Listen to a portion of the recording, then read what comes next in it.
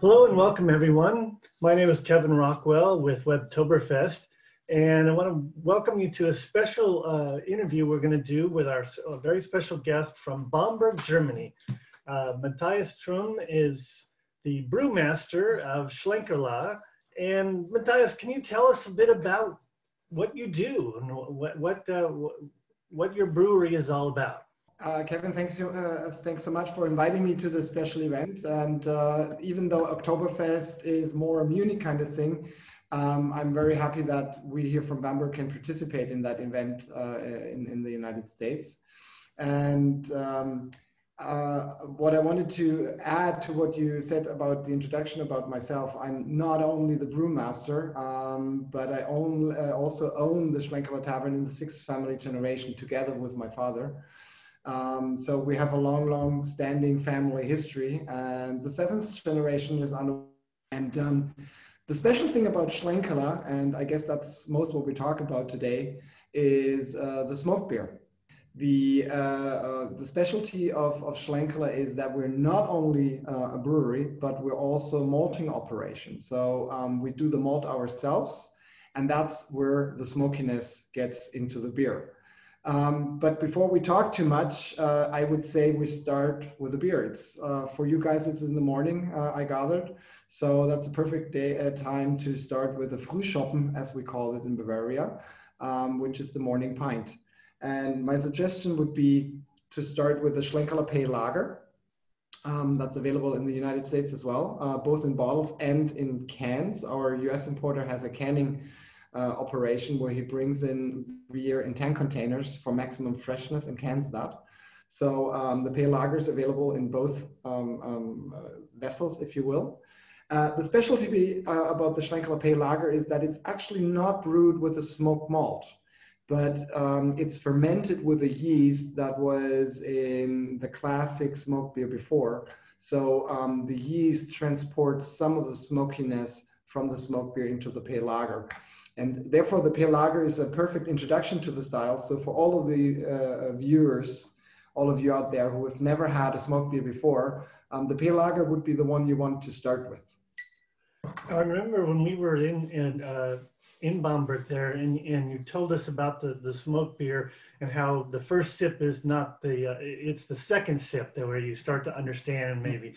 Is it similar with this beer, or is it a much lighter type of effect with the Hellas? No, that's much lighter. Here, some people actually describe that as a homeopathic smoke beer because it's so subtle and so in the background. Technically, you're not allowed to call it a smoke beer because it does not contain smoke malt. Like smoke beers have to contain smoke malt.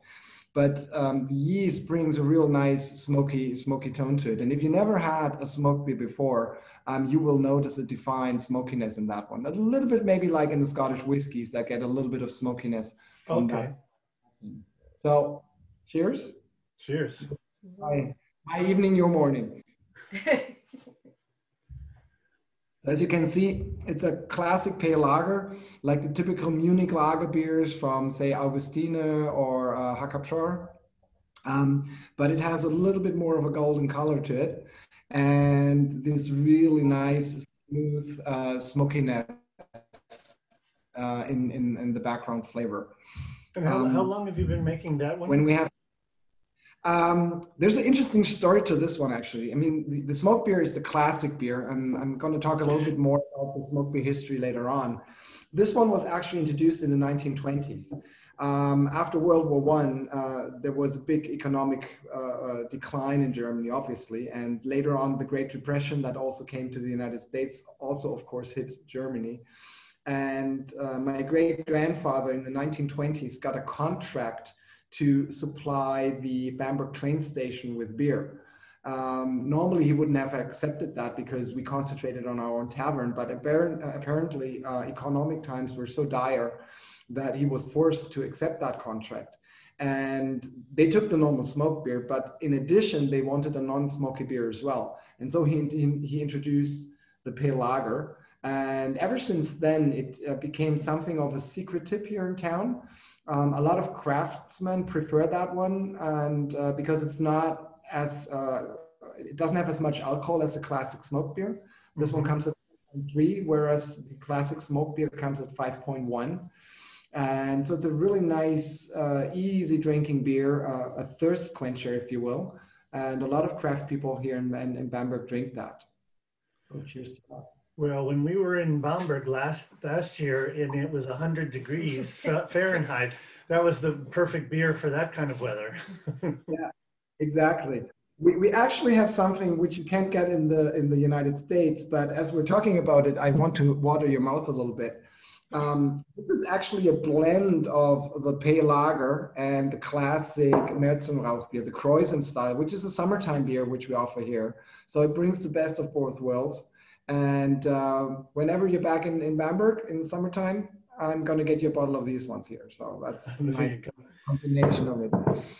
So yeah, Bamberg, with regard to Americans, kind of got on the map because of the GIs that were stationed there during World War II at the base, and they're right. you know, getting to know your beer and then like bringing that taste sensation home, or that feeling. Oh, I had this beer that was so different. Do you see that a lot in the people the tourists that come to your brewery? That sort of my dad told me about, sort of thing? Definitely. I see that a lot in emails, actually. Our US importer started bringing Shlenkerla over to the United States in the mid-1990s. And in the last 5 or 10 years, the range has increased considerably. So nowadays we're available in most states. And very often I get emails from former stationed soldiers here in Bamberg that found a bottle of Shlenkerla somewhere in the local specialty craft beer store. And as soon as they open the bottle and they drink the Shlenkerla smoke beer, they're immediately teleported back to that time. The way our brain works is we associate smells, we associate flavors with certain experiences from our youth or when we were younger in general. And when you get a particular flavor which you only had in one location, sometimes during your past, it will always bring you back to that. The smells you associate with certain travels, like in Indian spices or the wilderness in some countries. Smoke beer is an acquired taste, and not everybody will like it, definitely not. And there is no middle way. Either you love it or you hate it, but you will remember no matter what. Just to divert a little bit, tell us a little bit about Bamberg. Where is Bamberg in Germany for those who might not know, and what is its relationship to the other?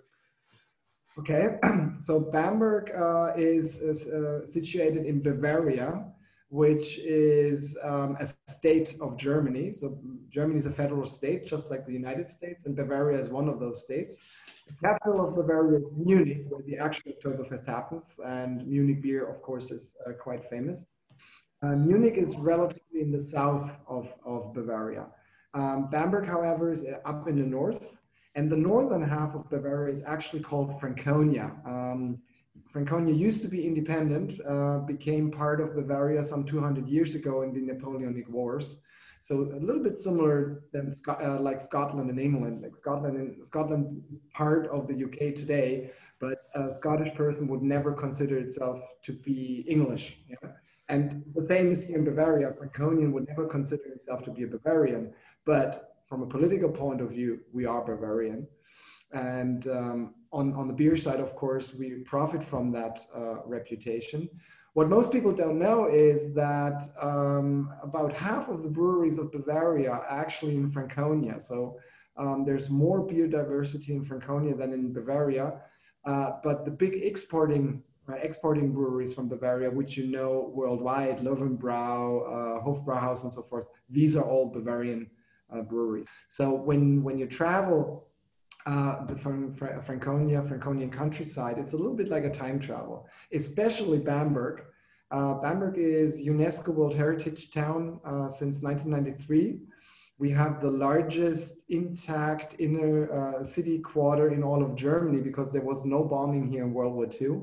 There's more than 2,000 protected buildings in town, Shlenkerla being one of them. Very much medieval influence. You have a lot of half-timbered building, a beautiful large cathedral, a King Bishop's residency, a lot of museums, a very beautiful town hall, which is in the middle of the river actually. So it's a bridge town hall with beautiful Baroque paintings on it.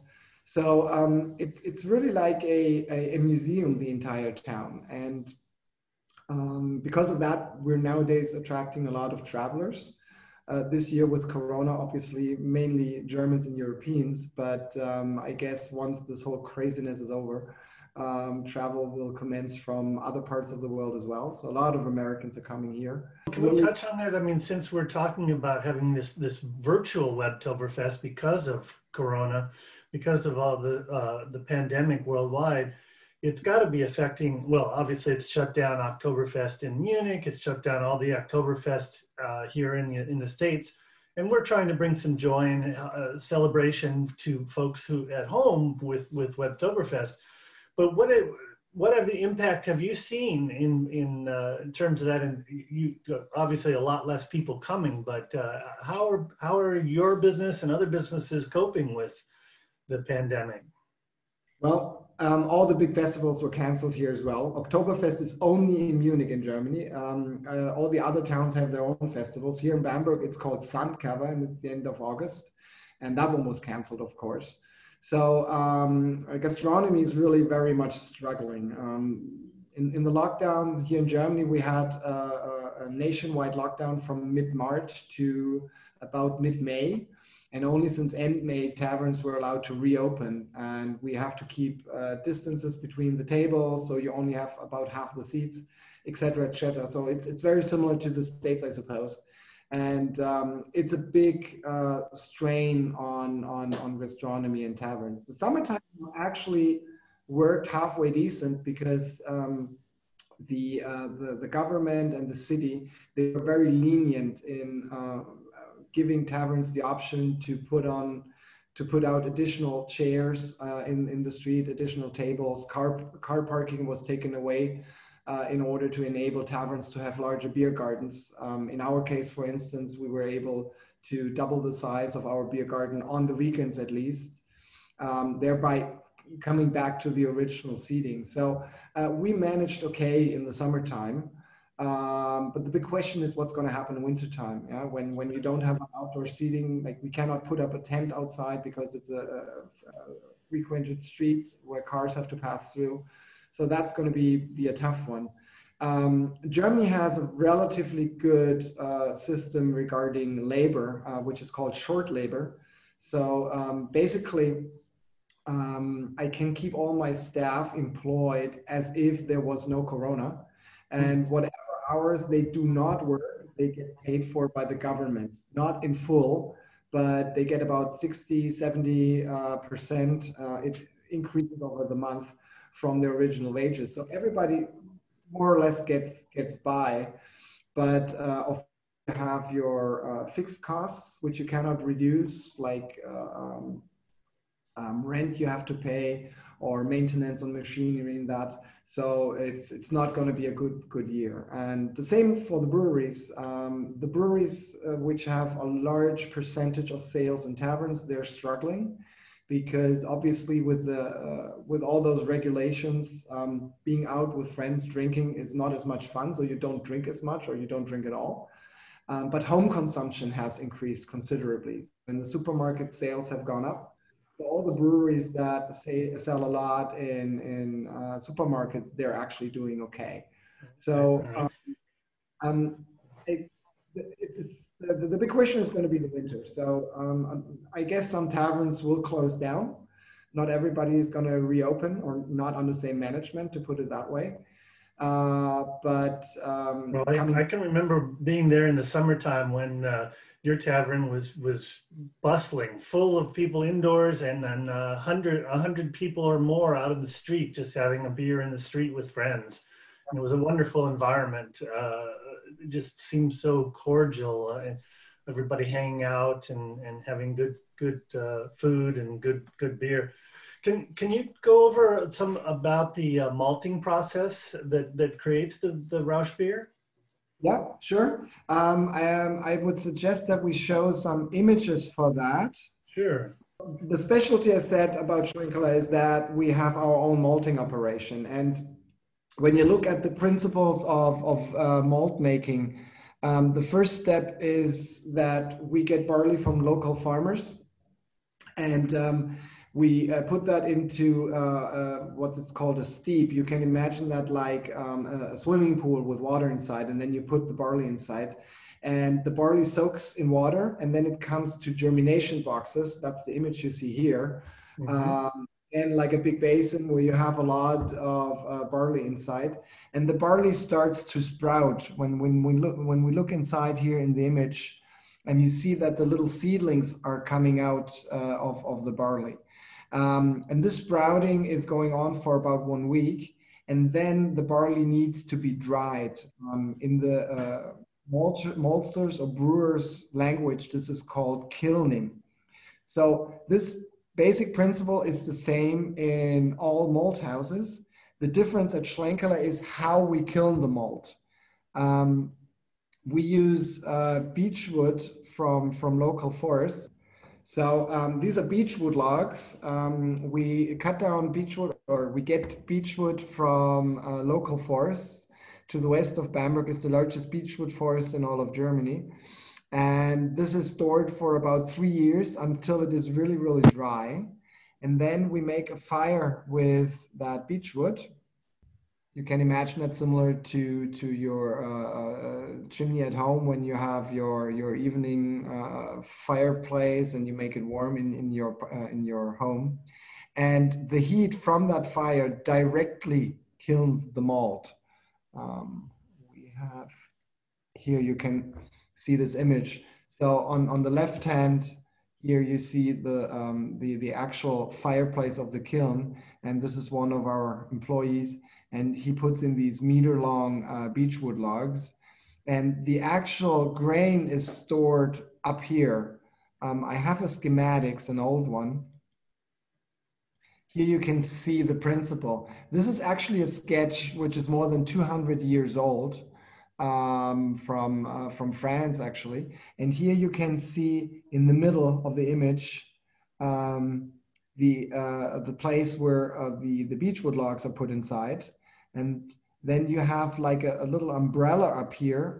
The function is that it distributes the smoke and the heat so that the heat goes evenly to the top here and dries the malt in a homogenic way, like that it gets dry at the same time everywhere and that it's not burnt in the middle while it is still wet on the outer parts. And the important part is that the malt is dried directly, meaning the heat and the exhaust, the smoke from the fire, go into the malt and give it its specific aroma and flavor. In all modern malt houses, you have heat exchanging units similar to your home heating system where you have an oil engine or a gas engine. And obviously, you don't want the smoke from oil or gas fire in your malt because that's going to give it a bad flavor. So they have a heat exchanging system which filters out the smoke first. And with the secondary air, which is aroma free, they do the actual kilning process. And okay, so that's the specialty of Shlenkerla, that we do this direct kilning process. Now, the interesting question is how that was invented or how it came into existence. Now, when you do a city tour in Bamberg, a sightseeing tour with the Bamberg tourist guides, quite often they tell you the story that at some point in the Middle Ages, the Shlenkerla brewery burnt down and the malt got smoked by accident. And because the brewer could not afford to throw out the malt, he had to make a beer from that. And for some weird reason, the Bamberg people liked the flavor, and ever since then, they were brewing beer all the time the same way. It's a nice anecdote, but it's very far from the truth. Truth is actually, beer has been around for more than 10,000 years. It's the oldest nourishment of mankind next to bread. Beer and bread was the early nourishment of the early high cultures in Mesopotamia, Babylonians, Sumerians. Sumerians already had 20 different varieties of beer. And the basic principle of beer making has not much changed over those 10,000 of years. You always had to take a grain, you had to turn it into malt and then turn the malt into beer. So there was always the necessity to dry the grain at some point in the process. And in Sumeria and in those warm countries, the kilning, the drying process was done by the sun. They were just spreading out the grain on their flat rooftops. Like when you travel those countries today and you look at traditional houses, they always have flat roofs where they kiln and dry all kinds of things, fruits, dates, grain. Here in Germany, there's an excavation site from about 2,500 years ago, so 500 BC. It's called the Hochdorfer Dargraben. And in that one, they actually found barley malt, which had a smoky flavor to it, and it's roasted from the outside. So it's definitely proven that our ancestors were all making beer that had a smoky aroma and flavor, because there was no other technology available. It was the only way how they could do a malt. And only here in Bamberg, the old technology survived. Bamberg had around 70 breweries at the time. Around 1800, all of them only made smoke beer. By about 1850, half of the breweries had switched to the new technology and did not make smoke beer anymore. And around 1900, only 4 breweries were left to do the traditional smoke beer, and had their smoke kiln still in operation. That was the Spezial Brewery. They're still around today. They still do that. The Shlenkerla Brewery, we're still around. We still do it the old way. Then there was the brewery Polar Bear. They closed in World War II. And there was the brewery Greifenau. They stopped their malting operation in the second half of the 20th century. They still exist as a brewery, but they don't do their own malt anymore, and they don't do a smoked malt for that reason. So Shlenkerla and Spezial are the only breweries in Germany and worldwide that continued the old tradition until today. And so we're the only ones that still have those old smoke kilns in operation as they used to be. And because of that, nowadays, our 2 breweries are members of the Ark of Taste from Slow Food, that organization that was founded in Italy and has as a goal to preserve old food specialties, which might otherwise get extinct by modern technology. And nowadays, of course, there's more smoked beer on the market than just Shlenkerla and Spezial. With the craft beer revolution that started in the United States some 20 years ago, maltsters jumped on the occasion or on the opportunity and started to produce smoked malt again for those craft breweries. At the beginning, I remember that some of the craft breweries were contacting us and wanted to buy our smoked malt, but we don't have the means to produce more than what we need for ourselves. So we never sold any smoked malt to any other third party. And so where there's a demand, somebody will fill that gap, obviously. So I should mention, we're on the West Coast, and we are able to get your beer in stores here. So I want to encourage everybody that might be interested in the Shlenkerla Rausch beer. You can get it in the United States. Maybe not in every city, but pretty widely distributed. The bigger ones should have it, and our importer, I think they sell in 40 something states, and California definitely, Washington, the big cities, they have that, yeah. And I think there's also describe for our viewers that first smell, that first aroma of this. So when you first dump your nose into the beer, it's just smokiness. It's smoke everywhere, like smoked ham or bacon.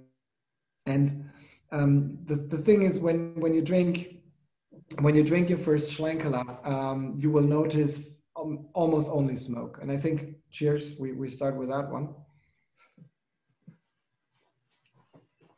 The color, it's a relatively dark beer. It's about 55 color units. The hoppiness is relatively strong as well. The hoppiness is similar to a Pilsner style beer, but because it has such a rich malt and the strong smoke character, you won't experience it like a Pilsner beer because the hoppiness is not as dominant. And there's an old saying in Bamberg that you have to drink 3 pints of Shlenkerla to fully acquire the smoke beer flavor. Now, this is not just a line for us to sell more beer. I mean, if it happens that way, we're okay with it, obviously. But there's actually some organoleptic background to it. When we taste things on our palate, our tongue can only perceive 5 different flavors. Hot, spicy, salty, sour, bitter, and umami. All the other flavors we perceive with our nose. So basically what happens when you eat something, when you drink something, the flavor elements or some flavor elements become airborne in your mouth and then go into your nose. And also, of course, you smell it when you drink and when you eat. And the overall aroma impression your brain receives comes to a large extent actually from your nose. You can recognize that very quickly whenever you eat something, when you have a cold, when your nose is closed, the flavor is really dull and a lot of flavors are missing. So the same happens, of course, with smoke. Smoke is airborne. And you might have noticed when you come into a room and there's a certain smell, that relatively quickly that smell goes away. This is not because the smell is not in the room anymore. This is because your nose adapts to it and kind of blends it out, or the receptors in your nose are full with that aroma. And then you can notice different aromas. So that's what happens when you drink Shlenkerla. The first pint, it's all about smokiness. You perceive the smoke, and the smoke is so dominant that all the other flavor components have a hard time getting to your brain. When you drink your second Shlenkerla, you have the first adaptation to the smoky aroma, and then the malt character, the rich malt flavor, the full mouthfeel, all that comes out into the beer. And by the third pint, you won't notice the smoke that much anymore. By the third pint, then you have the full aroma complexity of the Shlenkerla beer. So it's really about getting used to the smokiness in order to dig through to all the other aromas in the beer. And for us people in Bamberg, when at say age 18, when we're allowed to drink beer, when we start with our first smoke beers, that's a certain thing we have to learn. But once you're in there, even the first Shlenkerla has that full complexity and flavor. And we had the Helles Lager before. When you're used to the classic Shlenkerla smoke beer, and then you go back to the Helles Lager, you won't notice the smokiness in the Helles Lager anymore, and it's just a crispy lager beer. So most Bamberg people would not consider the lager a smoke beer. This one, that's just the classic. Cheers. Cheers. Well, Matthias, I want to thank you very much for joining us today to talk about Shlenkerla, your Rausch beer, and Bamberg. We really appreciate it, and participating in Webtoberfest. We're doing our best to make it a good thing online this year, virtually, but we certainly look forward to the day when we can be in person, having 3 pints of Shlenkerla Rausch beer and getting good company in Bamberg. We will look forward to your visit, and I'm pretty sure that next year when the vaccine is around, everything is going to be back to normal, and then everybody's going to sit packed together in the tavern, and you have that Franconian Gemütlichkeit and enjoy Shlenkerla.